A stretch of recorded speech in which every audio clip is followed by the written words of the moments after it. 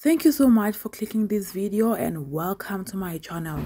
Concerns and mixed emotions have risen following actress and businesswoman Sonia Mbele handing over his abusive son to rehab instead of jail. Tweeps have found her statement very contradicting after she urged the law to take its course. After dubbed the Mother of the Year following her heartfelt statement that moved masses after her son was exposed of an abuse, Sonia Mbele finds herself in hot water for contradicting herself and doing the total opposite when she took her son Donald Mbele to rehab instead of prison.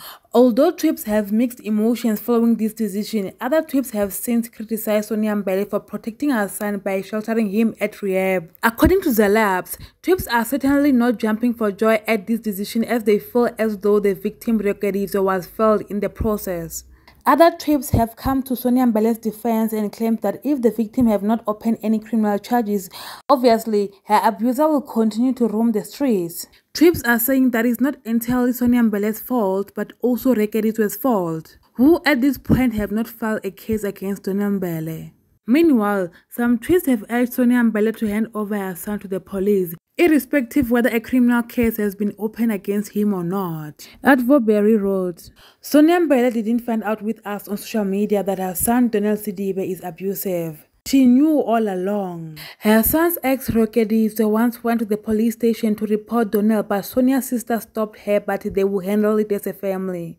He further says that instead of handing over her son to the nearest police station, Sonia Mbele handed over Donald Sidibe to rehab while his ex-girlfriend Rehab is left numb. Prison is for poor people. The privileged will always find excuses.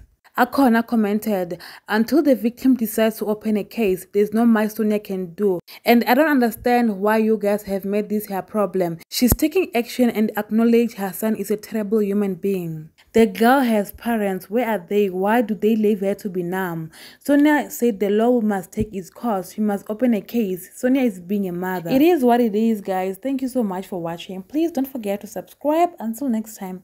Bye.